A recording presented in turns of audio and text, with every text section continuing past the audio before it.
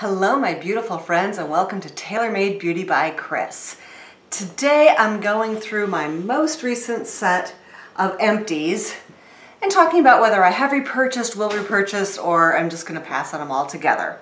So in no particular order, here is some hairspray from Garnier, and this is the Sleek and Shine. I like this stuff. It's cheap. I get it at Target. And this is the hairspray I use when I pull my hair back in a ponytail or a bun to hold everything in place. So yes, I will be repurchasing this item. Next is the Dermalogica Superfoliant, the Age Smart version.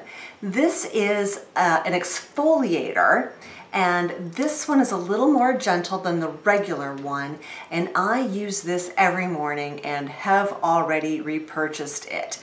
It does a nice job of a gentle exfoliation, and I believe that it's got some anti-aging and pollution fighting properties to it. So this is one that I really like. The Deep Cleaning Oil from DHC. I went through two of these and have actually gone back to the cleansing balm from Clinique, Take the Day Off. This worked fine. I just prefer the feel of the balm, and also it's way easier to travel with than this is. Next is the Aveda Shampure. This is the dry shampoo. I love the smell of this stuff. I like the packaging. This is recyclable and you just get a new one. There's no aerosol in it. But I tell you, if you saw my dry shampoo showdown, I'll link it down below for you. I tried like 8 different dry shampoos. I have so much dry shampoo I still need to go through. I do not need to buy any for quite a while. Next on my list is a sun protector, SPF, from Color Science. And it's a whipped mineral sunscreen, so it's thick. I'm pretty sure it's completely empty. No, there was just a little bit, tiny bit left. So you can see it's really thick, and you know, it performed well. But here again, my daily wear, my Australian Gold tinted, is a lot less expensive than this and does a great job. So I will not be repurchasing that. A facial cleanser from doTERRA. If you watched my Do I Need Help video purging all of my face and skin and body care, linked down below for you. You know I have a ton of these, so no need to repurchase. I already have a bunch, and it is a nice cleanser.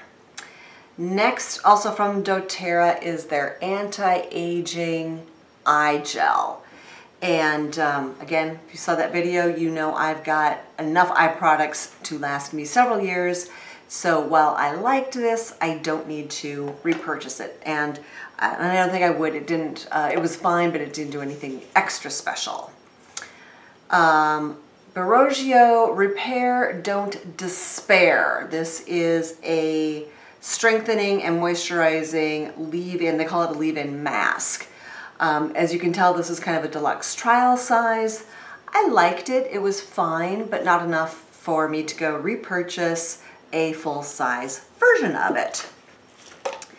Next, my prescription strength tretinoin, and I already have another one of these. Yes, I will always be using tretinoin. It's a retin A. I believe it is one of the biggest things in keeping me young looking. So that is already repurchased. Clinique. What is this? Pep Start. This is a like a lip balm, and I've gone through a couple of these. I like them at night. Right now I am using one from Laneige. So it's kind of thing, you know, if Ulta puts it on sale, I might pick some up, but I don't think I need to repurchase that particular item. Okay, this is Kiehl's Creamy Eye Treatment. This was a really nice one that's got avocado in it, and if I didn't already have so many eye products, I would probably repurchase this, so maybe in a year or two when I run out, I'll try to remember that this is on my list of things I liked and repurchase it. Colleen Rothschild, the Matcha Tea Treatment Toner. I really like this, and I replaced it with something I got off of Amazon that I don't like nearly as much. And so when I've used that one up, I will be repurchasing the Colleen Rothschild one. CeraVe PM Facial Moisturizing Lotion. This is a great drugstore brand and product for getting your niacinamides and your ceramides. This is one that's in my skincare routine in my morning and night. Link those videos down below for you if you haven't seen those. And this one is one I have already purchased. Too Faced 24-Hour Shadow Insurance.